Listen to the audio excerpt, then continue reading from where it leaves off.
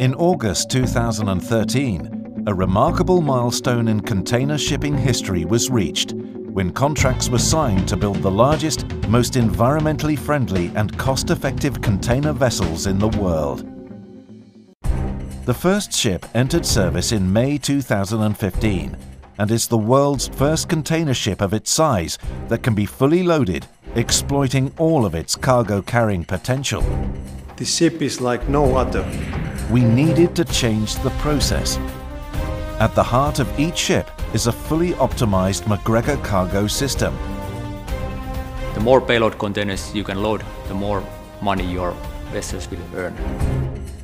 All vital decisions were made early in the project.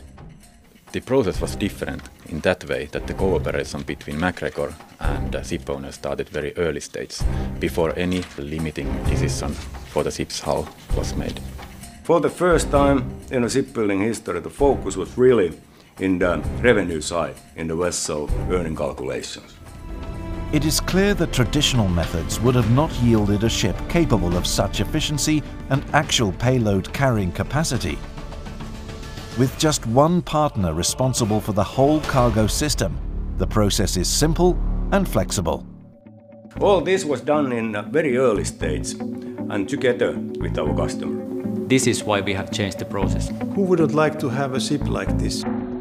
It is a matter of changing the process.